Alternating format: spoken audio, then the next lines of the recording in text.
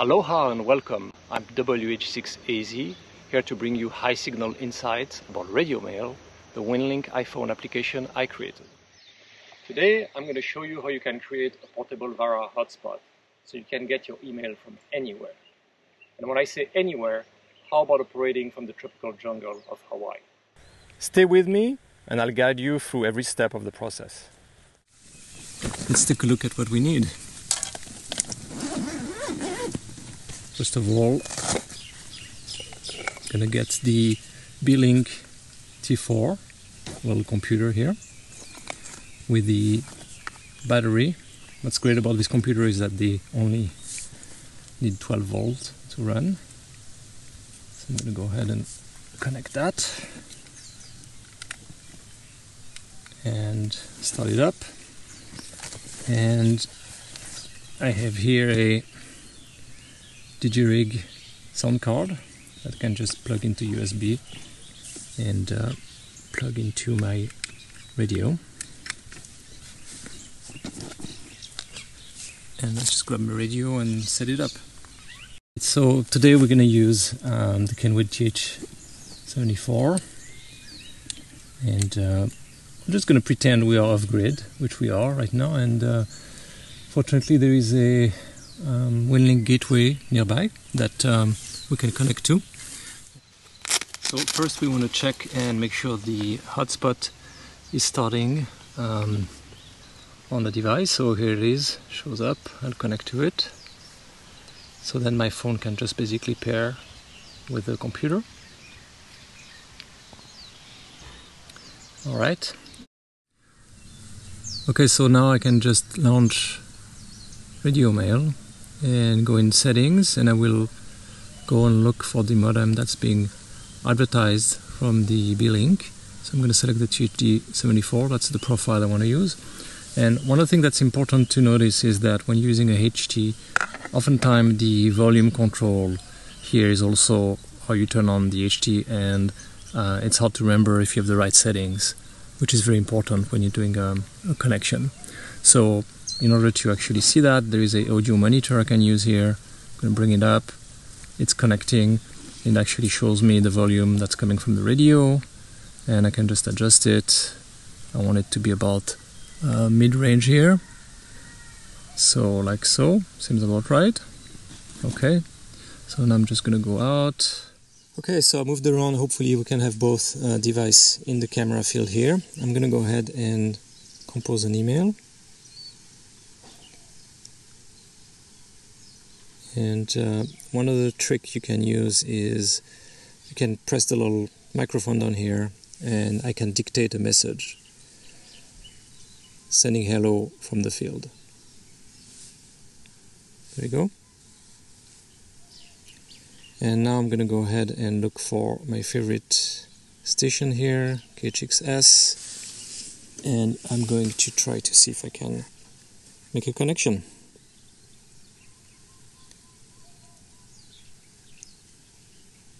So RadioMail is connecting to the modem, launching the VARA modem on the headless computer, and here we have the radio already connecting.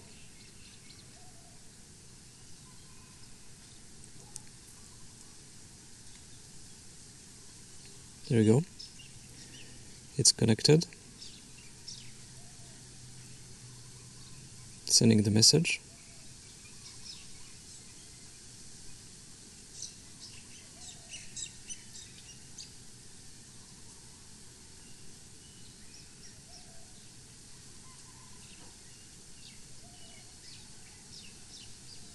And there we go. We've been able to send an email off-grid using RadioMail, an HT, and a headless computer managed by RadioMail. So now that we're back at the shack, before we jump in and see what's inside that computer, let's talk a little bit about the challenges of running VARA on a headless computer. VARA is designed as a GUI application. It means that the user is expected to interact with it with the keyboard, with the mouse, and be able to actually see the window, which of course on a headless computer you can't do any of that. A headless computer means you don't have a monitor, you don't have a keyboard, you don't have a mouse. It's really meant to operate as a server, and VARA is not designed for that. Fortunately, there is a solution for that, and the solution is a program I created called varanny, which is really meant to act as a nanny for VARA. Let's take a look at varanny and what it does. First of all, if you look at the architecture diagram here, you notice that if a client wants to connect to a headless computer, it needs to know the address, the host, and the port to connect to VARA, but also in some cases to rig control to be able to do cat control for VARA HF. All this information had to be configured manually previously, and what you really would want to have is, much like nowadays you don't configure printer on the network, you just discover them, you want the ability to do service announcement.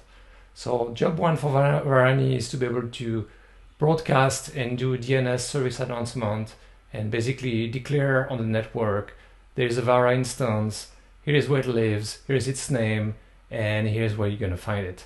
And RadioMail can listen to those messages and basically allow you to automatically show you a friendly name, and you can select the device and connect to it and don't have to deal with the settings. The second thing that varanny supports is really allowing you to do remote management, meaning that it can start and stop the modem for you.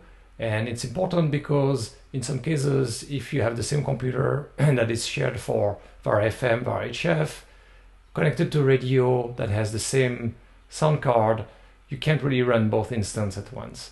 So the starting and the stopping of VARA needs to happen remotely, and varanny facilitate that and can start and stop the instance for you. The other thing you may want to do also is have more than one configuration file. VARA doesn't support multiple devices, but if you swap the configuration file before you start VARA, you can achieve the same result. Varanny will manage an INI file per device and make sure that it's set up before VARA starts. Last thing, if you're on a headless environment, you're not going to be able to see the gauge on the VARA application, and you're not going to be able to verify that your audio level is correct. And varanny also helps in that. It will connect to the sound interface and will send you a representation of the audio stream coming in, so you can make sure that your volume is set up appropriately and that everything will work. First of all, you're going to need some sort of computer to run VARA, and while you could be running that on a Raspberry Pi, I prefer to use an alternative, the Billing here T4 computer, which is a great option for a couple of reasons. First of all, it is relatively inexpensive. They are here on Amazon on sale for $85. Usually you can get them for less than $100. But also they run 12 volts, so that makes it compatible with the rest of your batteries or the equipment you have for your radio. And because it has an Intel processor, you don't need to deal with any sort of emulation. They come with Windows pre-installed, so that makes it very easy to run VARA out of the box. You can also install Linux if you prefer. I'll show that in a future video on how to do that. So this is the first piece you need. You need a computer. You're going to need also a sound card. My favorite option here, and what you've seen me use, is the DigiRig. It's a very small sound card.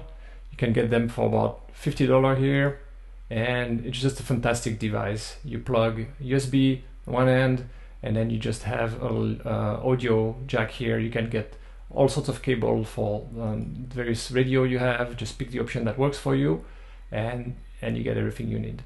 So once you get that equipment, then the next step is to set up Windows so that VARA can run and varanny can get installed on that. So let's take a look at that.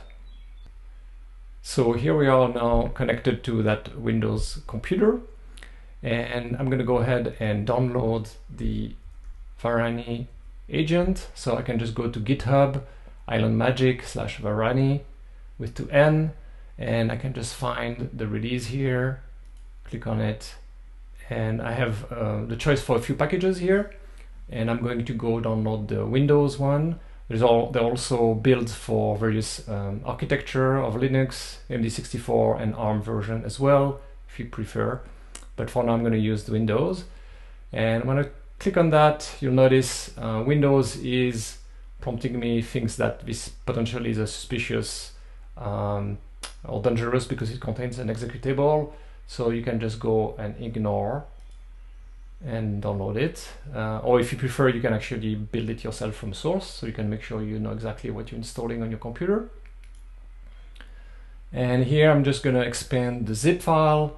And there are two files in the zip. You're going to find varanny itself, which is the executable that you can run from the command line, as well as a sample JSON file, which is a configuration file for varanny. So I'm going to extract into my home directory. So I'm going to go here and I'm going to look for my home folder. And I'm not a Windows user, so bear with me here. And I'm going to select folder and extract. Okay, so now I should probably have placed this in a folder. So now I'm going to go in the terminal. And I'm using PowerShell, but you can use what you feel comfortable with. I'm using this so at least I don't mistype commands all the time. And so here it is, varanny and the JSON file. So let's take a look at the configuration file and see what it can contain. So I think I can just open the notepad. Let's see if that works. Yes, it works. So this is just a plain text file, and it contains structured data. And it shows you a couple of examples of what you can use for configuring your setup here. So I'm going to try to use the simplest configuration possible that can work here. So I'm going to go ahead and just delete what I don't need. So first of all, you'll see the port. This is the port that the agent listens to, and that RadioMail connects to execute various commands when it needs it. So normally you don't really need to change it. And then you have an array here that defines the various modem configuration essentially that you want to define for your system. So I'm going to define I'm using VARA-FM, so I want to make sure the type is VARA-FM because the VARA-FM and VARA-HF are advertised differently, so this allows RadioMail to know what to look for depending on the context of what you're trying to do. So it's best to describe it here. Here it points to the VARA program itself, the executable, and here's where it gets interesting. Here you can actually define your own configuration file so that when VARA is launched, or actually before it's launched, this configuration file can be set up and it's being used. So this looks pretty good. So I'm going to save what I have here. But before I start everything, I'm going to want to create a configuration file specially for this device. And I'll show you in a minute why that's useful. So I'm going to go and launch VARA-FM itself. And I'll need to do a few things here to make sure that it's set up properly. So first, I want to make sure that the sound card selected match my sound card. In this case, it is the sound USB PNP sound device is the DigiRig, so that looks pretty good. So I'm going to close that. Second thing I need to do is to make sure that the PTT is set to the proper device. And here it says set up to COM and COM11. So if I don't know if you ensure where your DigiRig is, you can always bring the good old device manager, and in device manager there is the COM port section here, and you can look at the kind of device you have connected. In this case, the Silicon Lab USB bridge is the device that's in DigiRig, and it's set for COM11. So this looks correct. So now I can just go and close VARA-FM, and then what I'm going to do is go in the directory where VARA is, VARA-FM. And if I look at what's in here, I have the VARA-FM.ini, which is the main configuration file that VARA uses. So what I'm going to do is I'm going to create a copy of this, and I'm going to, oops, that's not what I want. VARA-FM, and I'm going to name it THD74. It doesn't matter what you name it as long as that's what you use in varanny configuration. So, all right, so now I have one created here. Great.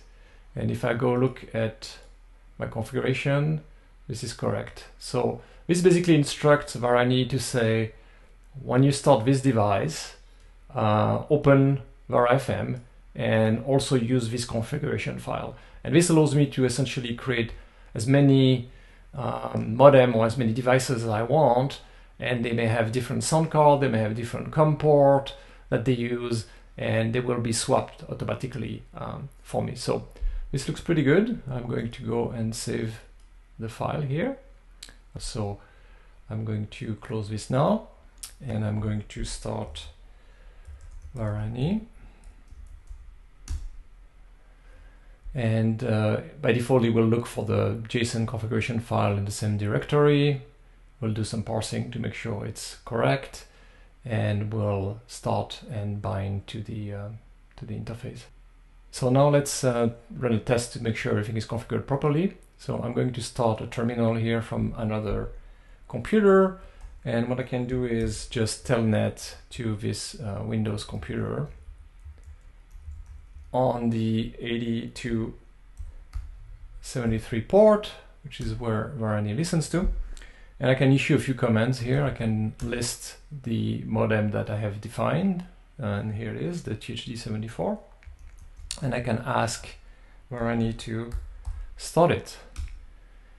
And what should happen here is, yep, it just went ahead and started VARA-FM and basically launched it for me. And then when I go and stop it, it should shut it down and restore the original configuration file. Here, if you look at the logs, it actually found my particular INI file, set it up, and then basically restore that INI after that.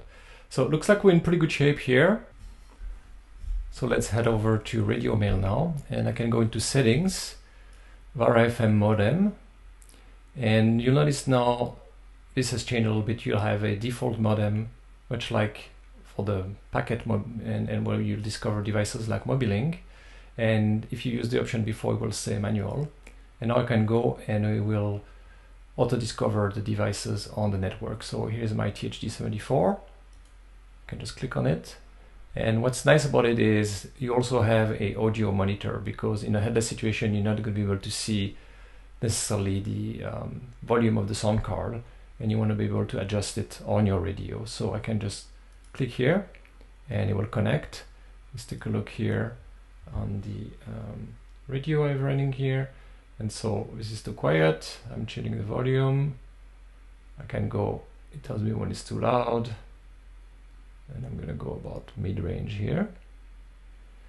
And you'll see here it says microphone, USB, PNP sound device. If you remember, this is the sound card that we define in VARA. So varanny will go inspect the INI file.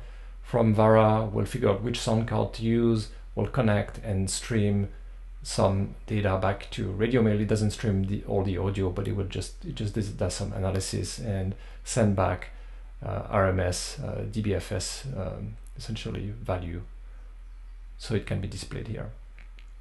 So this looks good. I'm going to go back and try to make a connection.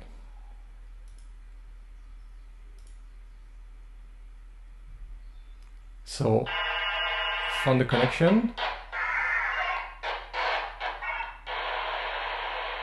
I'm monitoring here on the second radio, and it's getting to be really loud. There you go. That was the connection. And basically now you've seen on the Windows machine, it just started VARA itself, did the connection, and shut it down all and it's done. And now you're done. So now let's take a look at how you would define more than one radio and why that is useful. So I'm going to go back here and stop VARA and varanny, and I'm going to open the configuration file here. So I'm just going to go ahead and copy this section here, and I'm going to rename it for my IC705. IC705. So here you can really put any name you want, and because we live in the 21st century and I really like my IC705, I'm going to add a little heart emoji here, and I'm going to rename the configuration here to have a specific VARA configuration file as well. So this looks pretty good. And now the other thing I need to do is to start VARA FM and make sure I have a configuration that matches what I want. So I'm going to go and look for the sound card. So this is pointing to the DJ rig. I'm now going to choose this other sound card that I just plugged in off camera. So here we go, microphone, speaker, so that's good. And then the PTT is different. It's going to use cat control, and it's going to use the, where do I find it here? ICOM, there you go. Now I don't remember which port it's using, so I'm going to use the same trick as before. I'm going to look at the device manager, and hopefully it will tell me where my IC705 showed up. There it is, CIV COM7. So I can just go here, COM7, choose the ICOM, IC705. It should be up here. There you go. Okay, and the CIV address, make sure it corresponds to your device in case you've changed it, but I think this looks pretty good. So now these settings are correct, and I can go and close VARA, and now I have a copy essentially of the configuration file that I care about. So I'm going to make sure I make a copy. No, that's not how you do it. There you go. So now I'm going to copy the VARA fm.ini, and I'm going to clone it to VARA fm.ic705.ini, which is what I specified in my varanny configuration. So this looks good. I basically have now two configuration files, the THD74 and the IC705. You can also inspect those files if you're ever curious what's in them. This is not helping here. You can just go look at that, and it will show you basically the input device, microphone, speakers.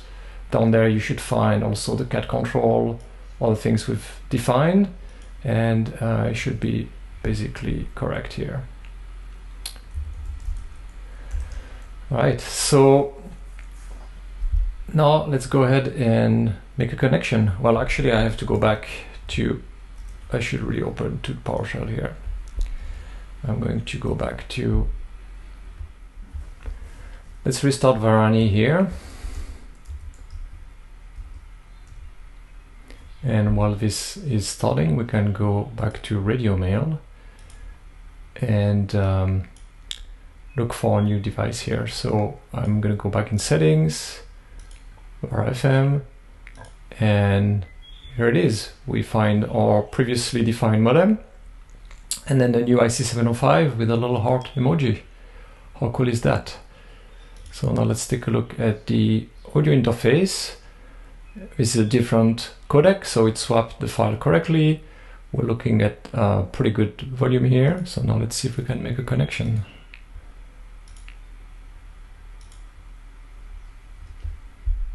Looking for the device.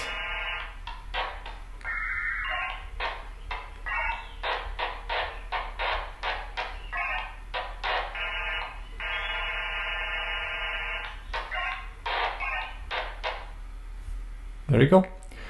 It did a connection, and what's really interesting now is that basically if I want to go back to my other configuration, I'll just go here, select THD74, go back here and press connect. And now it should make a connection through my other radio.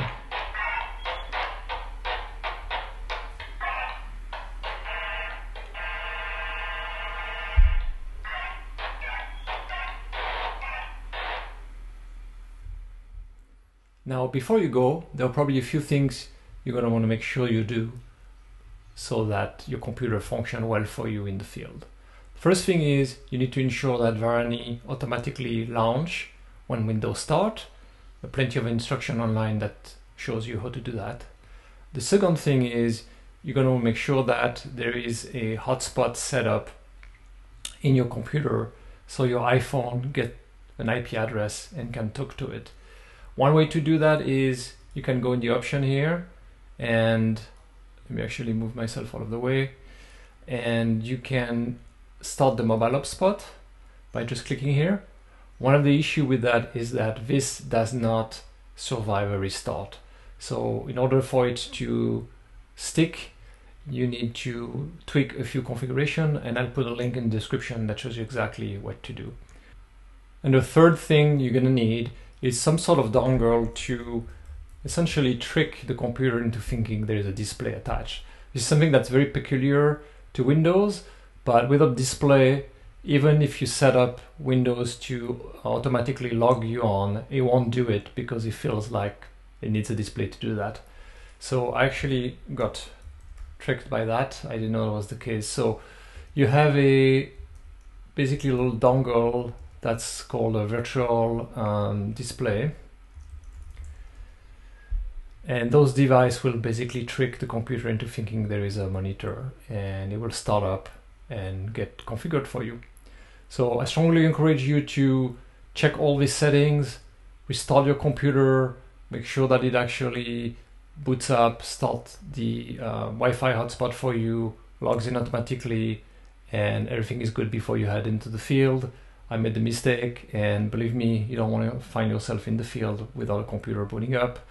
As a last resort, you can also install Microsoft Remote Desktop on your phone. This would give you at least the ability to see what's going on if there is some failure, but for the most part, you really want to achieve a headless system where you apply the power, everything starts up, and is ready for you to go. I hope you enjoyed this video, and that will motivate you to create your own portable VARA FM hotspot so you too can check your email from anywhere. And now, go outside, get on the air. Until next time, 73 and aloha.